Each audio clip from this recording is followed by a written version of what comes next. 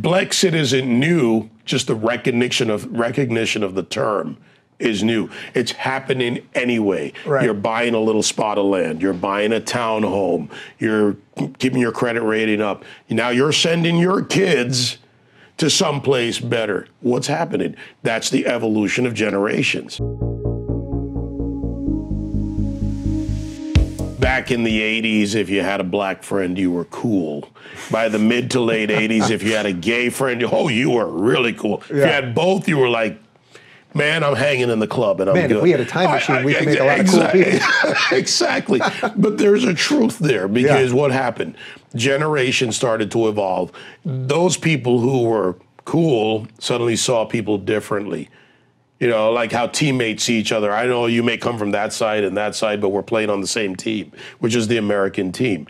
So as the generation evolves, the parties didn't always evolve. The Republican Party failed to engage blacks and urban neighborhoods because they had a strategy from '85 with the evangelicals. I get it. Reality of political party, right? Mm-hmm. Red state, blue state, Republican, Democrat county, carve them up. You get your wins, I get mine, we play redistricting. So the parties failed, but the culture's evolving and the party has to come along eventually. The problem is the party takes longer to come along. I don't have to agree with someone, and that's not required. Neither is my offense or someone else's offense necessary because it's about freedom. And I think the people will drag it along, which is why I still hold more faith in the millennials than people on the right or left do. Are there ones that are troublesome? Yes. But are there more of them in this country when you do as I do? And I've been to every state and I've talked to people and I see more people who are saying, just let me live. Let me do what I can do to get my life where it is and stop trying to sell me on what I need to believe. Yeah, and we're really seeing that now with the generation behind the millennials. You know, the 16-year-olds now who are not, you know, the 22-year-old social justice warrior. Right, that, the virtue signaling crowd. Yeah, that their younger brothers and sisters are now going, well, something ain't right with that. But it's happened before. Yeah. See, this is, go back to the 80s for a minute. Let's go back. Was it Back to the Future? The 80s were all right. Yeah. The rewind machine or this way. Yeah. What happened for blacks in this country? You had a large influx during the growth of the HBCUs, you know, the real growth. You had affirmative action. You had more blacks going to colleges. You had all of this come out of the 70s and 80s. But it took time for them to graduate and kind of grow into the system. So they couldn't stop the march of blacks economically. Culture, yeah, historical voting, Democrats, parents were Democrats, grandparents, still there.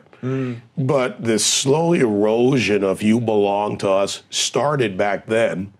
So Brexit isn't new, just the recognition of the term is new. It's happening anyway. Right. You're buying a little spot of land. You're buying a townhome. You're keeping your credit rating up. Now you're sending your kids to someplace better. What's happening? That's the evolution of generations. So I'm glad you mentioned Brexit because I wanted to bring up Candace related to all of this. So it seems to me that part of the reason that the Democrats are now screaming about reparations is because Candace Owens has been so almost single-handedly effective at talking to I hate the phrase the black community or the gay community, I just hate that, but talking to black America, let's say, which also has its limits as a phrase. Yeah.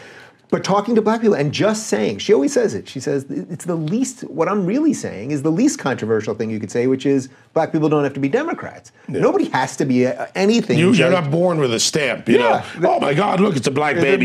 Democrat, white baby, Republican. Right. So she always says her message actually, even though she can throw some firebombs out there for sure, her message actually is incredibly uncontroversial in a normal society. But it seems to me that she caused such upheaval in the way that the media talks about black people, and that after Kanye tweeted that thing, that suddenly all the hit pieces on Kanye. It's like that same game we always see with that, you know, he should be in a mental institution. He's a sellout. He's an Uncle Tom. He's the house Negro. He's got Stockholm syndrome. You've heard all these. You've heard them all. But it seems to me that she caused such a awakening that now reparations have become the norm on the left when Barack Obama would have never thought about talking about reparations. And he, in a way, now is a dinosaur of the Democrats. he comes off now, a guy that I'm guessing you disagree with on pretty much every policy, now comes off as pretty center, wouldn't you say, relative to the crew now? Well, appearances can be deceiving, and I'll leave that on the table with him because I watched his history to where he got. But here's what's happened in large part in the black community and in the American community. Because like you, I don't like the segregation, but I recognize the reality of what it is. Blacks and whites and any other ethnic group in America have started to look at their personal life and their economy and their opportunity more than they're looking at parties. So the message will resonate more when a Candace Owens steps up and says, step away. What did Trump do during the campaign cycle? It was blunt, but it was, what the hell do you have to lose? You gotta lose. And you know what? How many people say, something's not working in my life, what the hell do I have to lose? Let me try something else. It was that recognition that something's broken, right? Somebody pulled a fire alarm. There's a problem. Everybody's running around. Their hair's on fire. Lights and sirens are going off. But they already knew something was wrong. So now they're wondering, so what do you do if you're left, then I call it the regressive, progressive left? What do? You now have to create enemies and fear. And fear works. You tell people you don't have it because those damn Republicans. I know you've been living in Baltimore with 50 years of liberal rule, and West Baltimore is a S-hole, and this is it because you're living with it. But it's the white guy living over in Howard County's fault. Yeah, right. All right? So, right. Really? Yeah, or every time that somebody brings up, I mean, Hannity deals with this all the time, you know, if he brings up the shootings in Chicago, and he talks about the black-on-black violence in Chicago, they tell him he's racist. And it's like... Well, how come when the black... You guys aren't talking about it? How come when the black criminal uses the gun to commit a crime in a majority black neighborhood, it's the criminal's fault, but when the white guy uses a gun, it's the gun's fault? Somebody please sort that one out for me. Yeah, that would cause some heads to explode. Yeah, but this is simple stuff. People are starting to see this. Technology and social media. You and I are, on all these different platforms, podcasts, YouTube, Fox Nation, whatever. Technology and social media is piercing the veil. More and more kids, whether they're still getting the same images, are getting more images, more imagery, more information on smartphones, on tablets, on computers. Little by little, that is piercing the veil. And whether you're in a bad neighborhood, good neighborhood, everywhere in between, that information's out there. So we have a job to do, you and I. Give people the information, help guide them. Yes, our beliefs are our beliefs. We have a right to push those out there. But help guide people to not only listen to why we believe what we do, but at the same time go figure out what your beliefs are and then substantiate them. And technology, media, social media, all of this, look, it can be misused, abused, and it is. Yeah.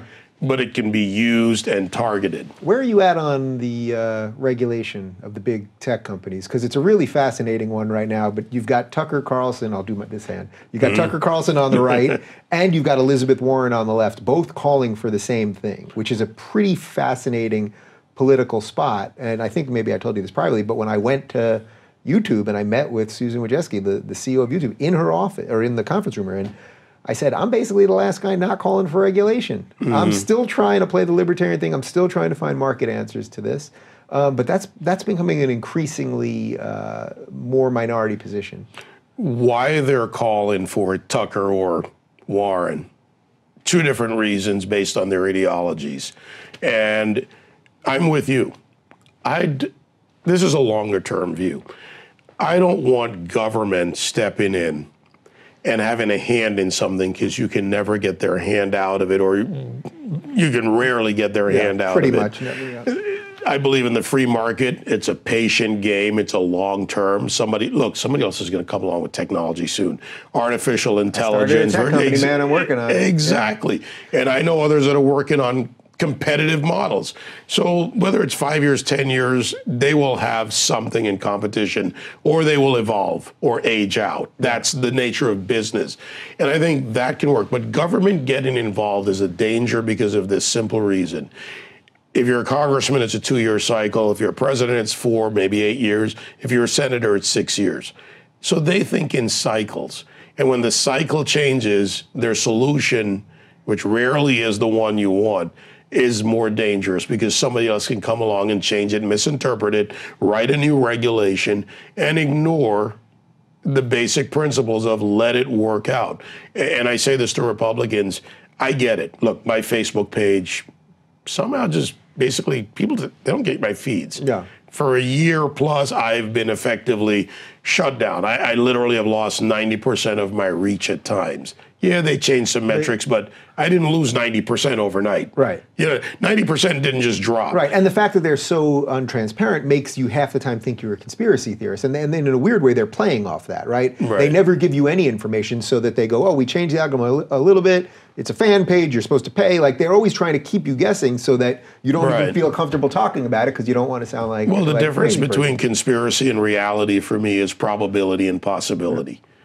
What is probable, what is possible, and on the ends you have, you know, the reality, which we may never know, and the conspiracy.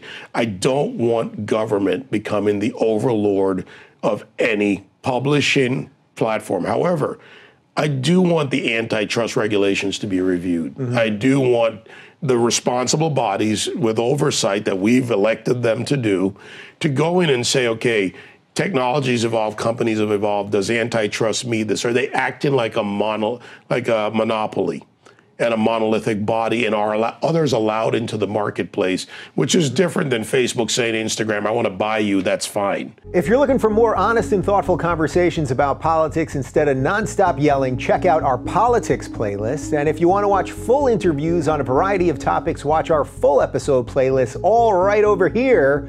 And to get notified of all future videos, be sure to subscribe and click the notification bell.